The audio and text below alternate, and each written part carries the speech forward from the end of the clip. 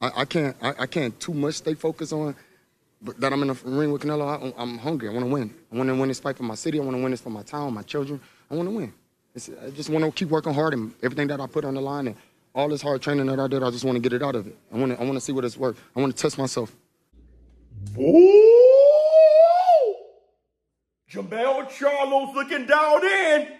He's looking focused.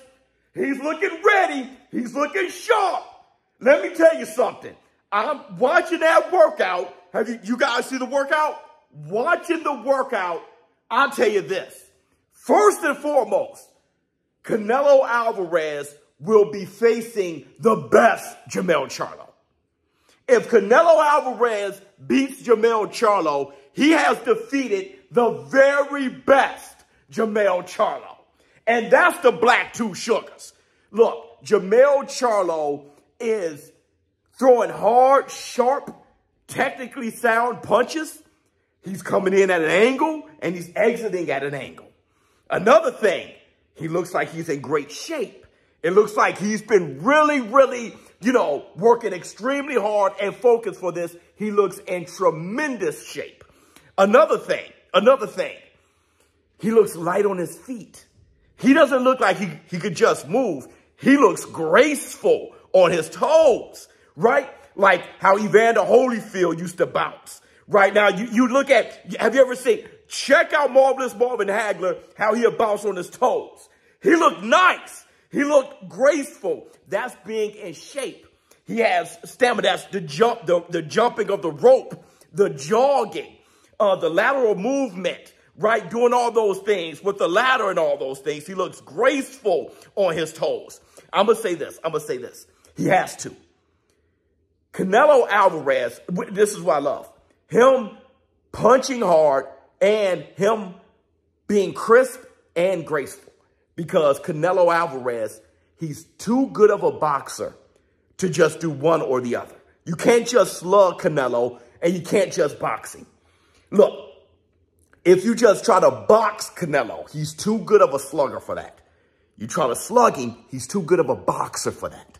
So when you look at Jermell Charlo, him doing both, that's why I'm saying Guzman, his trainer Guzman, extremely important. You're going to have to check out that relationship. I know Derrick James is trainer of the year, but you're going to have to check out that relationship with Guzman. Even if you look on the workout, even Jermell Charlo, he was in the ring and I think he asked Derrick James, but you couldn't see who he was talking to. He said, where's Guzman at?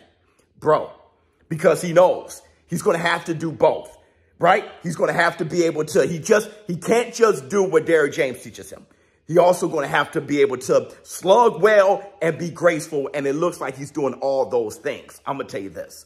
I'm not going to make a prediction on the fight because, like I said, y'all can't handle predictions. I am making my bet, right? I'm betting it was going to be 2,000 on Jermell. I think I'm going to bet 4K on Jermell. But we'll see. I know people are going to troll and they can't handle bets either. But Fantasy Boxing League. We try to get that up and running. Okay, that's where all the predictions going to happen in the Fantasy Boxing League. Jermell Charlo, though I'm not making any predictions on who's going to win the fight, I'll tell you this. It's going to be the very best Jermell Charlo that's going to be in there. And if he beats Canelo, that's because he's so good. And look, Jermell's trying to be an all-time great, and I love that. A lot of times, it's the underdog. It's the guy that people are not really looking at. They're looking at Terrence Crawford. They're looking at Errol Spence. They're looking at Canelo. They're looking at Inoue. People don't even put Jermell on their pound-for-pound list. Those are the guys who overachieved. You saw Terrence Crawford doing that as well. People ignoring Terrence Crawford for all these years. Always on the pound-for-pound list, but never really a guy that everybody go to buy his fights and go see. People just know that he's extremely good.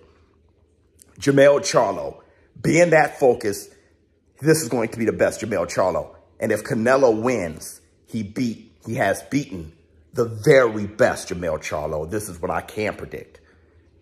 The best Jermell Charlo is going to show up September 30th.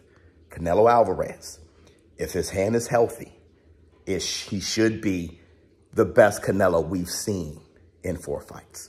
Let me know how you feel in the comments below. ShowBizz, no, I can't wait to see Canelo's workout so I can say who won the workout. I'm out.